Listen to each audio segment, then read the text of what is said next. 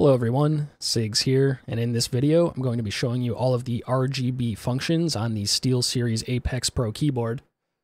Now, this isn't a review of the keyboard itself or anything like that. I don't know enough to be qualified to give anything more than my opinion in that regard. However, I will say that as someone who has owned exclusively $20 flat keyboards for my whole life, this thing is amazing.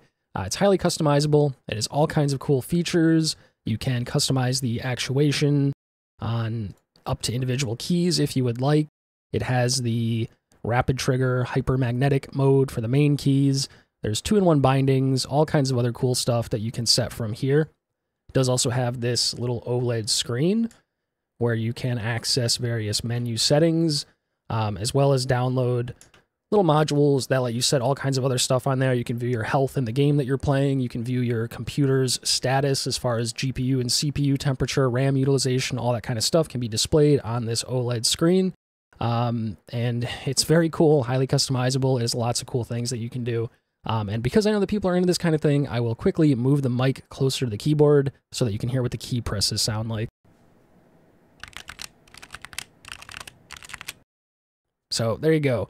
But with all that being said, we're going to take a look at all of the RGB functions. If you don't care to hear my thoughts about the various modes, then feel free to mute the video, or I'm thinking that I may upload a non-narrated version just to see which one people prefer.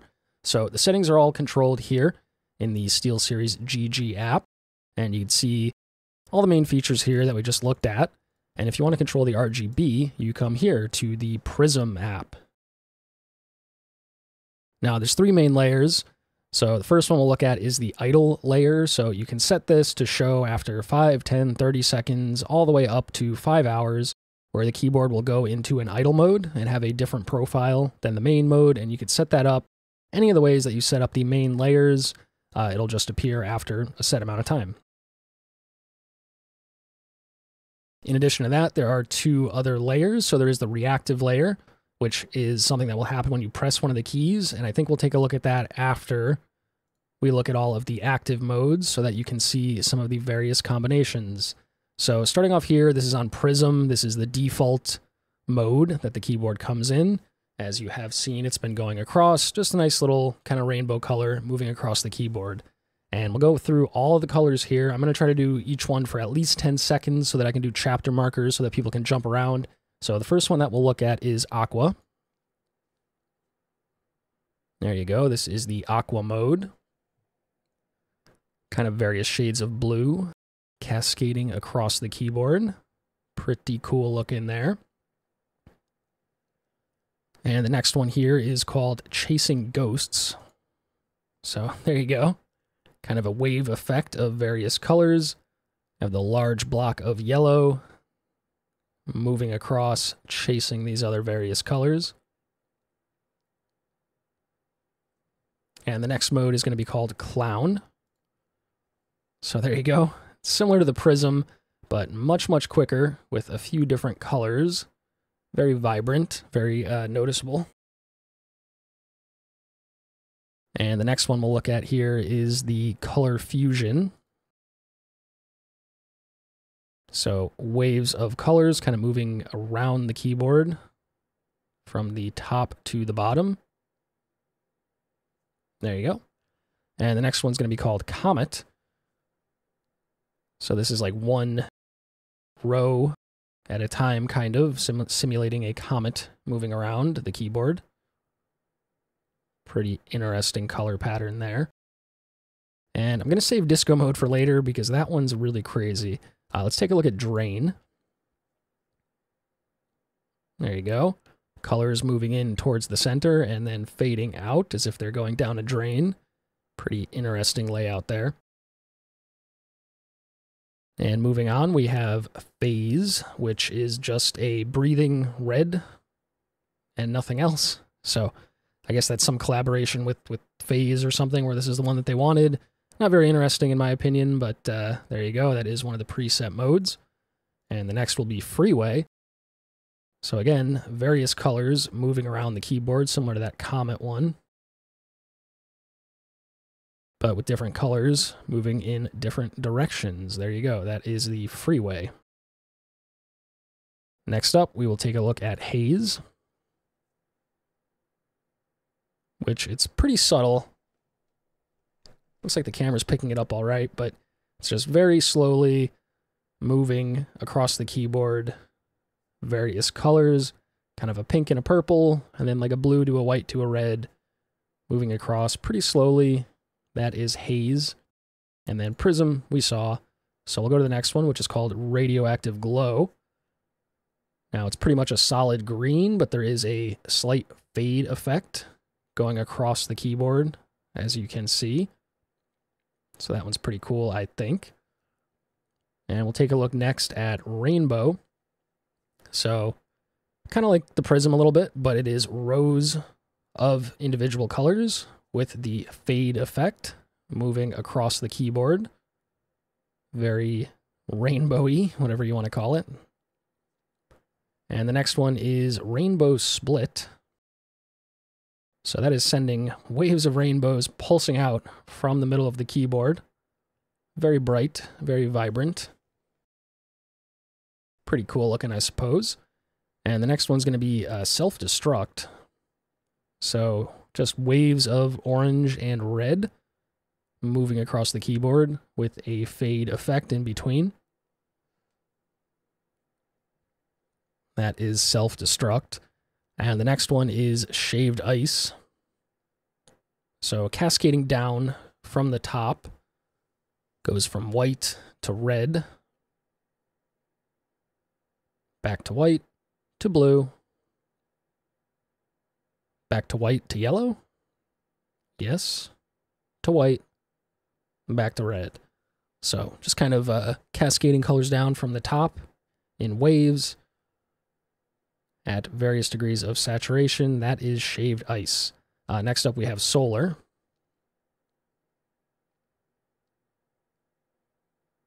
Which doesn't seem to be doing much right now. Currently it's just a solid kind of cyan color.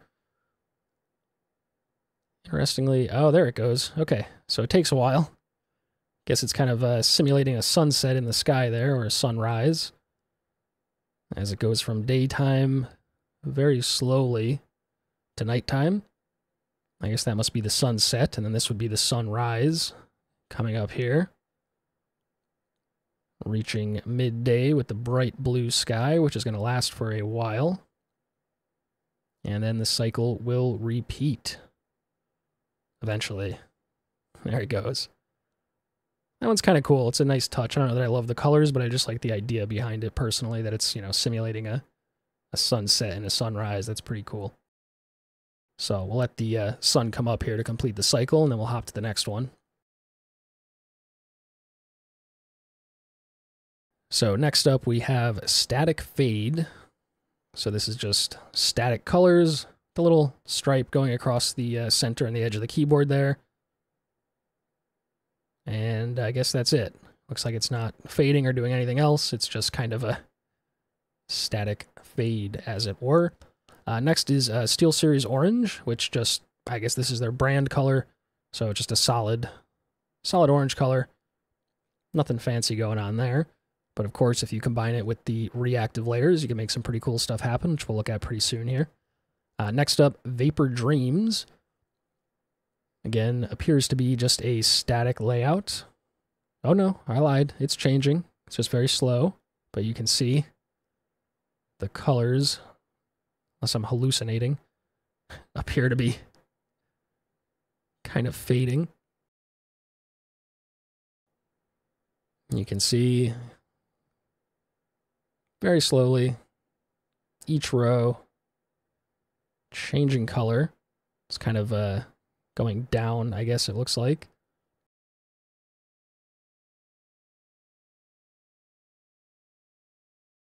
Very slowly. So this one's going to run for a while to complete a full cycle, but you can see coming down are the colors very slowly fading through.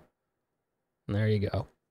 So we got a few left. We'll do Warp Drive, which is just a white kind of pulsing out from the middle type thing, which I think looks very, very cool. Might get a little annoying to have that in your peripheral all the time, but it is a fun thing to see.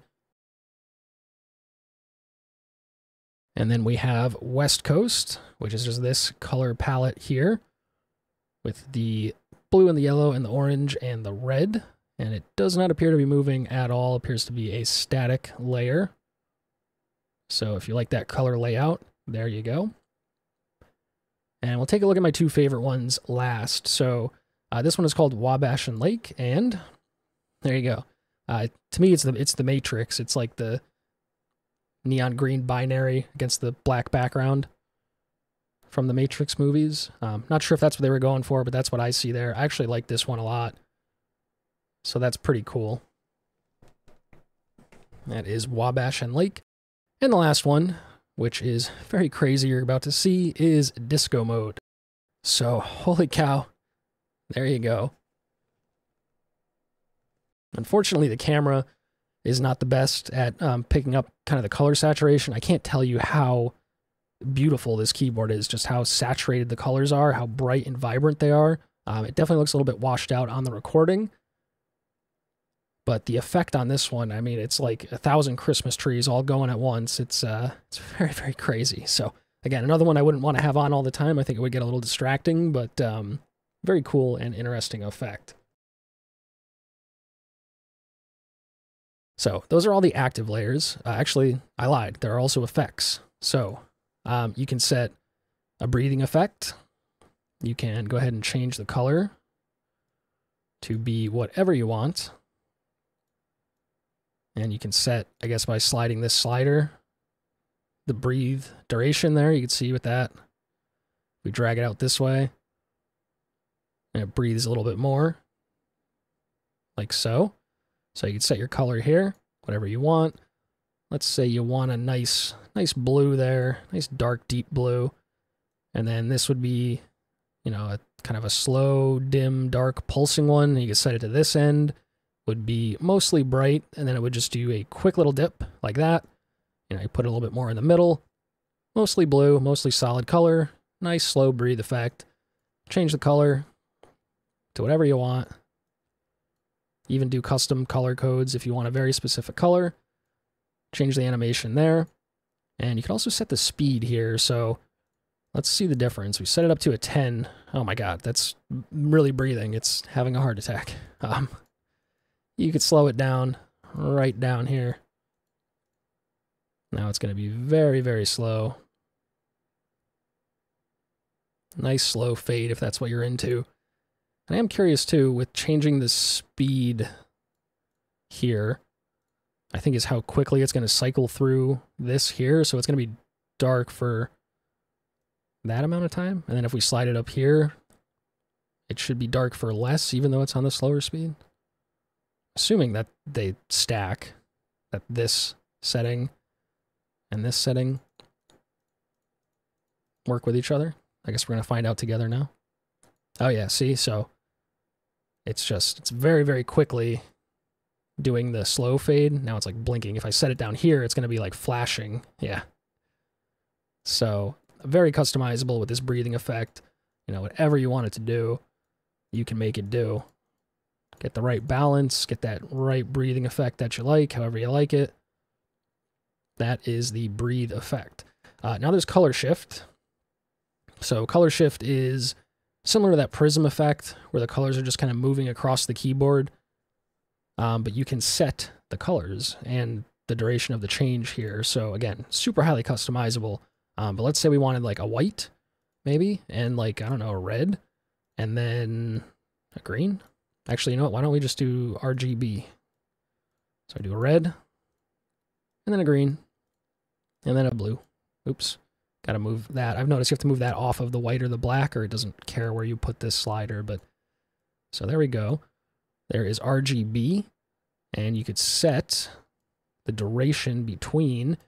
So we do like a long red, and then a quick fade to a green and a blue. Or we could do a quick red and a green, and then a long to blue. And you can see too, it fades the colors. It doesn't go straight from one to the next. It actually fades to the colors in between. You can see kind of that like purple layer coming in there. And if we set them kind of more equidistant, you can see the gradient too on this bar, how much or how little of the gradient you're going to get. So ton of customization. I mean, you can do whatever you want with this. I would personally maybe do something like this, and I think you could do like a double. I'm curious what black would do. Yeah, there you go. So, I mean, you can do so much with this. It's really crazy, but that is the color shift effect. Now there's a reflect, which is reflecting your screen. So you could pick whatever part of the screen you want, and it'll reflect the colors onto the keyboard. So if you're playing a game or something, you know, you could select this full-size one and have kind of whatever colors are on in your game reflected on the keyboard in real time. I don't really have a very good example of that because my monitor is just set up with the GG and my recording software and that kind of stuff. So it's all static. If I move, there you go. I'm dragging around just the GG window, and you can kind of see it's changing on the left side there, but don't have a very good showcase of that right now, but you could imagine you could set wherever you want down there. That would be like my taskbar buttons, whatever part of the screen you want to be reflected onto the keyboard in real time. Very cool setting. I just don't have a great showcase of it here. And then the last one, obviously just a single color. So static color, whatever color you want, you could put in the color code, get the exact color that you want. Slide right on through the spectrum here. And there you go. So not very exciting by itself. That one is not. Also, I forgot to show you too with this, oh gosh, with this color shift here, you have all these other options with the animation too. So let's just go back just to show you to like the red, green, blue, equidistant kind of thing. And then you could do size. So that's going to be like the thickness of each band as it passes. If we thin it down, it should be almost more like that prism effect. Yeah, you can see that. And you could set the speed if you want it rainbowing across really, really fast.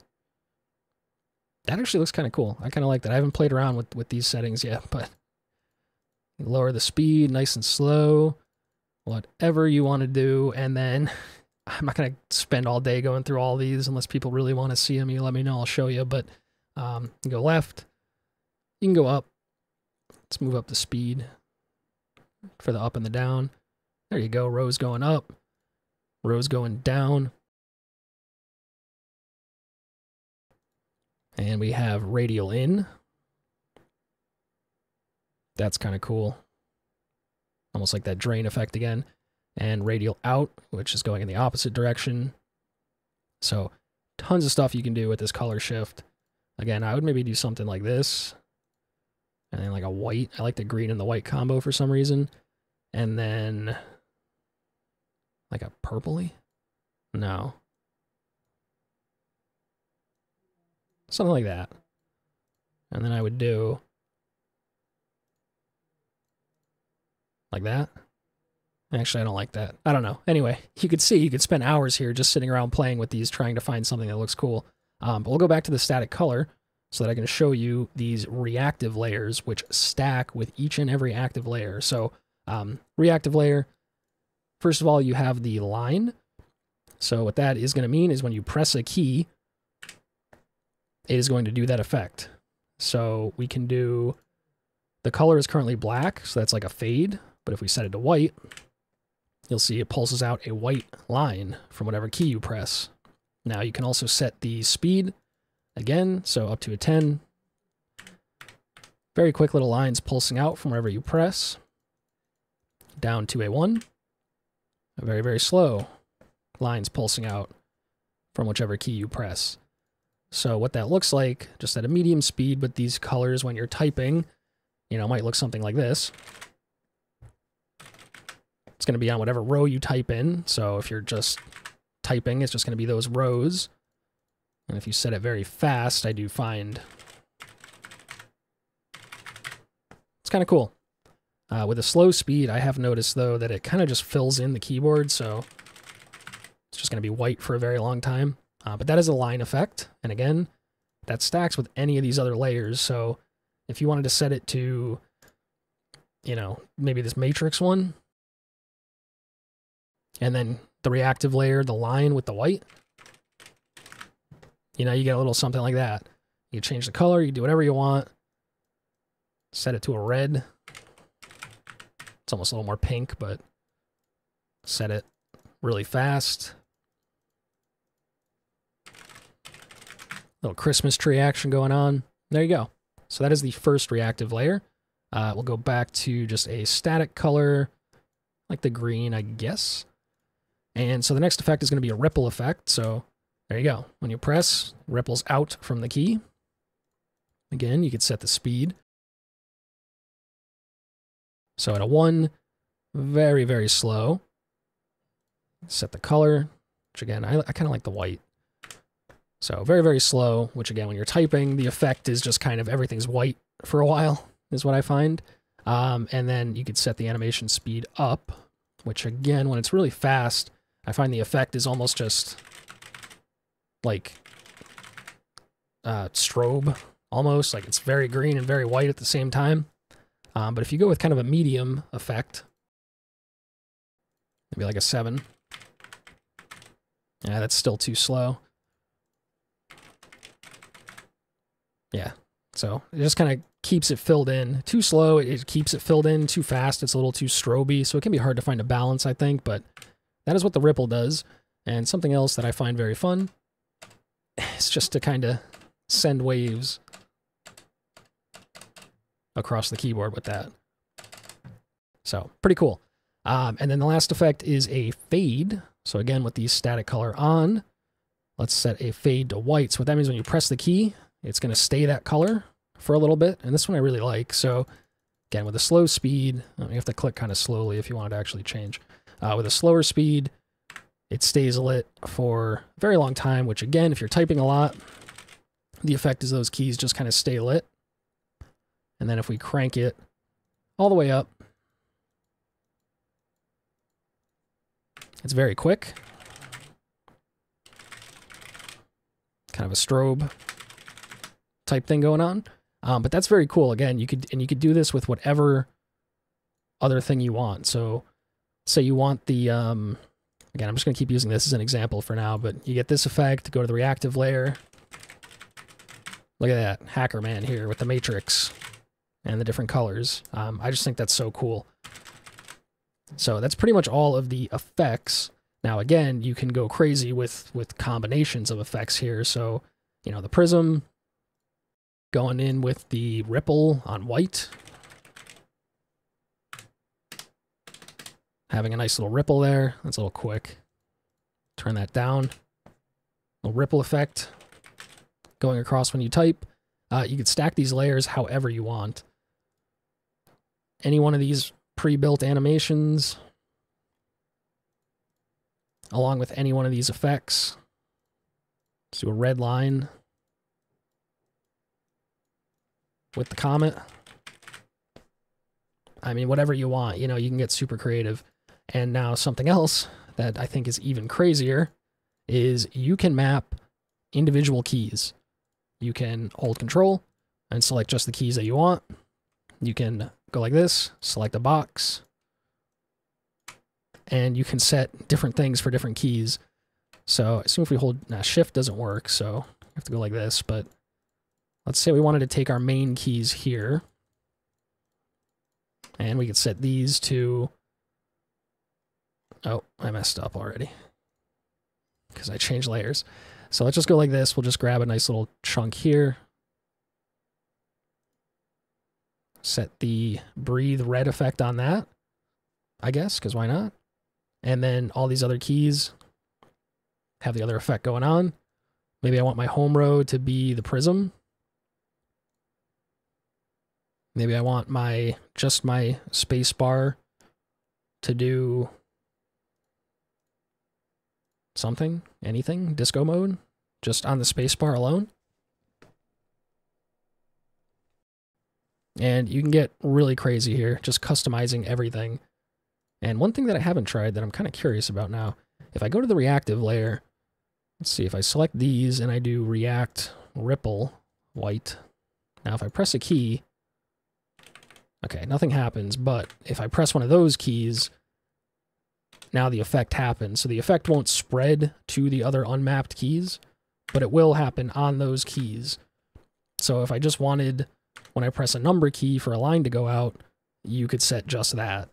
So, I mean, again, I could spend hours here showing you all these different settings and options and trying to get creative. You can go crazy with this thing, and it's just really cool, and I thought people might want to see that if you were maybe thinking of purchasing this keyboard, and you wanted to see what all the RGB options were with this software. It's pretty cool. I'll show you just a couple settings profiles that I've been using. So this is my main setting, just chill. It's the default prism effect, but when you press, it does this little ripple at this speed. So this is like if I'm just chilling, I have all of the key presses, which you can see here in chill, to be pretty soft on the actuation. So nice chill, just for typing, doing stuff, browsing the internet, you know, reading articles, that kind of stuff. You got that mode. And then I do have white, which is just, I just like this one for some reason. It's a white keyboard, it's very easy to see, but when you press, it just does the red ripple. So this one I have set up more for like typing, if I'm typing long papers for whatever reason. Again, the flashing can get a little distracting, but I do just like the white is really easy to see on the keys. And you get this cool little ripple effect when you press things. So I like that one. And then for some of the games that I play, I basically have two settings. So this one, you can see with like the custom mapping here, we have the keyboard set up in a very fun way. So this is for playing video games. So you have your movement keys, WASD, highlighted in red, so you can more easily find that home row. The secondary movement keys highlighted as well. Just a little visual indication for you to get your hand on that home row a little better. And then all my spell keys in green, and then kind of my, you know, control keys, Control, Alt, Shift, Caps Lock in a slightly different color. Just to kind of highlight the edges of the keyboard and just make it easier to see from the periphery kind of the layout of the keyboard to get your hand centered a little bit better. My record key, game capture key with the orange glow, just to make that a little bit easier to hit. Something cool happens, I want to take a clip.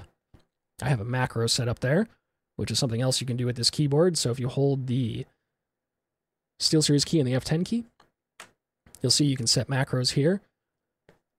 So you would press whatever keys you wanted the macro to be, and then press that again to save it. I'm not going to do it now, but you can set any macro to any key, any combination of keys, anything you like from there. So I have a recording key set up with the F8. I have a little bit of glow on the space bar just to be a little fancy with it, I guess. My push-to-talk key, again, just kind of framing the keyboard, but that's pretty cool. And then I have two different settings. So one of them is for more competitive content. So for this one, I have the, oh, I have to go over here, sorry. I have the actuation set much higher on these spell keys with the rapid fire actuation to make it quicker to hit my spells. And then the chill mode just has lower actuation. And this chill mode does also just have a little white effect, whereas the competitive one does not, because I don't want flashing lights in my periphery when I'm doing anything competitive. But, I mean, totally customizable profiles. You could set, you know, how far you have to press each key before it registers, how quickly it registers on the way back up, all kinds of stuff, and all these really cool RGB features. So I guess that's it for this video. I don't know how well of a job I did. I just kind of wanted to show off the RGB features, and it probably turned a little bit rambly, but hopefully you thought it was pretty cool to see, you know, some of the stuff that this keyboard can do, as well as the bright fancy colors. And I will probably put up just a non-narrated version of this that just scrolls through all the different RGB options for people to see, and then leave this one up just kind of with my commentary. I don't know which one people care about more. Probably the one with no talking, because who cares about my opinion when they just want to see the function of something. But either way, I do hope that you enjoyed. Thanks for watching, and have a good one. Peace.